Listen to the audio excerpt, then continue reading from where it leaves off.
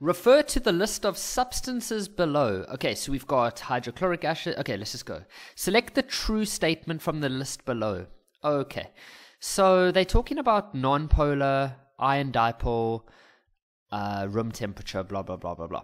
So I think let's go practice drawing the Lewis diagram of all of these, and then we'll just classify each one as polar or non-polar, and then we come on to the questions. Okay, so it's going to be like a nice practice for you just to learn Lewis diagrams or to practice your Lewis diagrams and to understand polar, non-polar, net dipole moments, things like that. So let's start with HCl. So remember, to do a Lewis diagram, just look at the H and look at the Cl, and let's go see how many valence electrons. So to find valence electrons, you just look at the group number. So hydrogen is in group 1, so we can say it's got 1 valence electron. Chlorine is in group 7. 1, 2, whoops, wrong row, bro. 1, 2, 3, 4, 5, 6, 7. So chlorine has 7 valence electrons. If you add those together, we've got a total of 8 valence electrons. Okay, so go write them down. Now, the next step is to put one bonding pair between the two atoms. Okay, so there we've put 2 electrons. So how many do we still have? Well, 8 minus 2 is 6. So we still have 6 more electrons. And so we're going to go put all 6 of them over here. Why only around the chlorine? Well, because hydrogen is a bit of a weird atom. Hydrogen only ever wants to have 2 electrons around it. So there it's got 2. But most other atoms require 8. And that is what we call the octet rule. Okay, so if you look at the electronegativity now of chlorine, we can see that the electronegativity of chlorine is 3. If you look at hydrogen's electronegativity, it is 2.1. So chlorine is more electronegative. That means chlorine loves electrons more than hydrogen does. So the electrons are going to be closer to chlorine. So the electrons moved towards, I'm just going to show it over here. The electrons moved, or let me try to draw it there, towards chlorine, okay? So if you look at this entire molecule, this part is going to become, or what I like to tell learners is look at this arrow. There's only one arrow going like that. So this molecule, there's no other arrow going this way, for example. So there's nothing that's going to cancel that arrow out. So this molecule is going to have a net dipole moment. If it didn't have a net dipole, if there was another force going this way, then these 2 arrows would cancel out, and then we would say that it does not have a net dipole moment. So because it does have a net dipole moment, we are going to call this a polar molecule. So HCl is a polar molecule. Let's move on to Cl2. So I'm going to go a little bit faster with Cl2. So with Cl2, you're just going to have 2 Cls. Now each Cl is in group 7, so there's going to be a total of 14 valence electrons. So you always put 2 of them in the middle. Then you put the remaining 12 on the outside atoms, except for hydrogen, if there was hydrogen. Okay, and there we're done. So now because these 2 atoms are exactly the same, the electrons are not going to go more that way or more that way. So there is no arrow. And so this molecule has no net dipole moment. And so this is a non-polar molecule. So this is a non-polar molecule. For water, that's H2O. So if you look at H2O. So if you look at each hydrogen, well, each one is going to have a valency of 1. So there's so this hydrogen has a valency of 1, this hydrogen has a valency of 1, and then oxygen has a valency of, so you look at the group numbers. This is group 1, group 2, group 3, group 4, group 5, group 6. So oxygen has a valency of 6. If you add that up, there is a total of 8. Now, a lot of learners draw the water molecule like this. It's not a problem, but you need to, there's a certain part where when we go do the Lewis, the electrons now, and then there's a certain part that should remind you to make it look a little bit different. Okay, but I'll show you what that is now. So there's 8 valence electrons. Now we should always go put 2 valence electrons between the atoms, and then all of the remaining electrons. So we've used 4, so we have 4 left over. You would usually go put those on the outside atoms. However, with hydrogen, it only ever wants to have 2. So it's already got 2, and it's already got 2 over there. So you're going to put the remaining electrons there. Now, these electrons here are called lone pairs. And lone pairs change the shape. They change the shape. At this point in your exam, I would hope that you would then remember that the way to draw a water molecule is not like that, but rather like that. So this is where your teacher would give it the name angular or bent. Now it's important that we do that, because if you did it like this, then when you go look at the dipole moment, if you look at oxygen, it has an electronegativity of 3.5, but hydrogen is 2.1. So the electrons are going towards hydrogen. So you would show an arrow like that, and you would show an arrow like that. But if you left it like that, you would say, oh, look, the arrows are going to the arrows are going to cancel each other out. And then you might be tempted to say that this is a non-polar molecule. But this is not correct. This is the way we draw it. Because of the lone pair electrons, it changes the shape. So the electrons do go towards oxygen, but look now, look at those arrows. Do they cancel out? No, they don't. So they are going to create a net dipole moment. Now, if something goes to the right and up, then what is the overall effect? Well, the overall effect is that it would go like that. So it has got a net dipole moment. So water is a polar molecule. Anything that has a net dipole moment is polar. So this is, water is polar. The next one is NH3, ammonia. So if you look at N, nitrogen, 1, 2, 3, 4, 5. It's in group 5, so it's got 5 valence electrons. And then if you look at the hydrogens, there's 3 of them, and each one has 1 valence electron. So if you add that up, there are 8 valence electrons in total. Now, the rules for drawing Lewis diagrams is that you should always put the least electronegative atom in the middle. But remember, there is an exception to the rule. The exception to the rule is hydrogen. Hydrogen always goes on the outside. Whether it's the highest electronegativity, lowest electronegativity, it doesn't matter. Hydrogen always goes on the outside. So what I'll do is I'll put nitrogen, and then I'm going to put hydrogen on the outside like that. Okay. Now we go we put a bonding pair of electrons between each of them like that. So how many electrons have we used? We've used 6. So if you say 8 minus 6, you can take out your calculator. That's a joke, guys. Come on, 8 minus 6, we can do this. It's 2. So 8 minus 6 is 2, and so that means we've got 2 electrons left over. Now, normally you would put those 2 electrons on the outside atoms, but not with hydrogen, because once again, hydrogen only likes to have 2 electrons. So you can only put those remaining 2 electrons over there. Now, if you look at, and by the way, you might say, Kevin, there's a lone pair of electrons. Yes, you are correct, my fine warrior. Well done. So there is a lone pair, and we said that the lone pair changes the shape. So if you're curious, the way that this shape changes is it bends a little bit. It goes more like there and there. So it's like let me go back to the beginning. These electrons, these lone pairs, they push these electrons away. They push them further away. And so that it ends up going like there and there, for example. Okay? Now, if we look at the shape, so not the shape, the net dipole moment. So we know that nitrogen has an electronegativity of 3. Hydrogen has an electronegativity of 2.1. So the electrons love nitrogen, or nitrogen loves electrons. So the electrons are going to go towards nitrogen like that.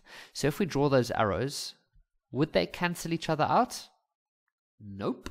This is definitely going to cause a net dipole moment, which would go something like that. Okay? If you struggle to work out the net dipole moment, for those of you that love head-to-tail diagrams and stuff like that, you could choose to draw one of the arrows, then draw another one. So I'm going to draw that one, and then draw the next one. And so to work out the overall effect, you always just go from the beginning to the end. And so that's the effect that's happening over there. Okay, but that's getting super technical. So the idea is there a net dipole moment? Yes, there is a net dipole moment. What that means, it's almost like in physics where, is there a net force? Yes, there is a net force. It doesn't cancel out. And so this is a polar molecule. So this is polar.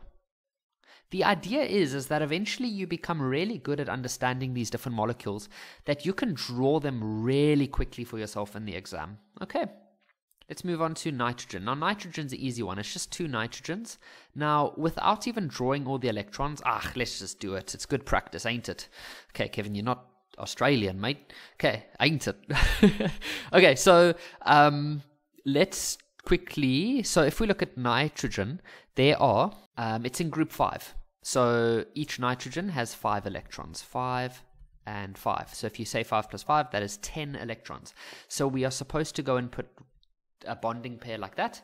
And then we're just going to go move all the remaining electrons on the outside. But we've already used 10. So we only have 10. If you went and put more, that would be incorrect because we only have 10. So all that we do now is we just move these 2, for example, towards the middle. There we go. And then we can move these 2 into the middle. And what's nice about doing that is that this nitrogen here still has 8, so it doesn't feel like it's been robbed. And this nitrogen still has 8, so it's happy now. And so both of them have 8. Now, that's where nitrogen gets its triple bond from. Okay, now obviously, then the electronegativities are the same. Both of them are 3. So the electrons are not going to go more this way or more this way. So we'll say that there is no net dipole moment. That's like in physics saying that there's no net force. So this is a non-polar molecule. Okay, so I'm going to say NP because I'm pretty cool. Like, think how cool that is. Like, I don't say non-polar. I just say NP. What up, bruh? Okay, so let's just write here non-polar. I just had it in the wrong color. Non-polar. Okay, now HF, last one. And I know I'm taking longer than we would need, but I use these lessons as a teaching and an exam practice lesson. So let's do the last one, HF. Okay, so with hydrogen, it's in group 1, so it's got one valence electron. F, fluorine, is in group 1, 2, 3, 4, 5, 6, 7. So, F, it's 7. So there's a total of 8 electrons. Put them next to each other, put a bonding pair between them. How many electrons are left? Well, 6. So now you're going to put the 6 around fluorine because hydrogen does not want any more than 2 electrons. So there's the Lewis diagram of hydrogen fluoride, or HF. So if you look at the electronegativity of fluorine, it's 4. If you look at the electronegativity of hydrogen, it's 2.1. So the electrons are like so in love with fluorine. So the electrons go towards fluorine. And so that's the only arrow that we have on our diagram. So there is nothing that will cancel that arrow out. So there will be a net dipole moment, because that is the only arrow. There's nothing that would cancel that. So overall, this is a polar molecule, because when there's a net dipole moment, then it's a polar molecule. Okay, so we now have a very good idea of what's polar, what's non-polar. So now let's see how this goes. Okay, so NH3 is a non-polar molecule. That's not true because we worked out that it's a polar molecule. Ion dipole forces exist between molecules of HF. No, if you have molecules of HF and another HF, we've now worked out that this is a polar and this is a polar. If you put 2 polars next to each other, they are going to have dipole-dipole forces. Or, if they are certain types, then it could also be hydrogen bonding. But it definitely is not going to be iron. There's no ions here. Iron is when you have like a charge, like a little positive or a little negative. Ain't none of that here. Okay, let's see this one. The melting point of NH3 will be higher than for Cl2. Okay, so let's go have a look at that one. So NH3, now when you melt NH3, you need to understand, when you melt NH3, guys, you are not breaking these bonds over here. That is not what happens when you melt something. When you melt something, you are separating the intermolecular forces, which are the forces between 2 molecules. That's what happens when you melt. So that's where you've got London forces, dipole, all of that. Now, here we have a polar molecule. Remember, we worked it out as polar.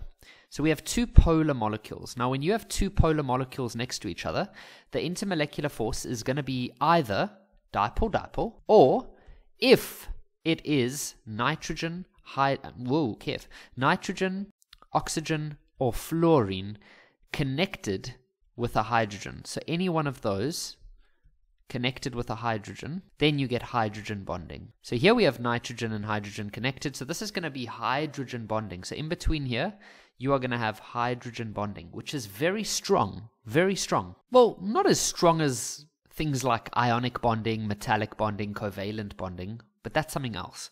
But for the intermolecular forces, hydrogen bonding is pretty strong. Now, if we go look at Cl2, Cl2 is just going to look like this.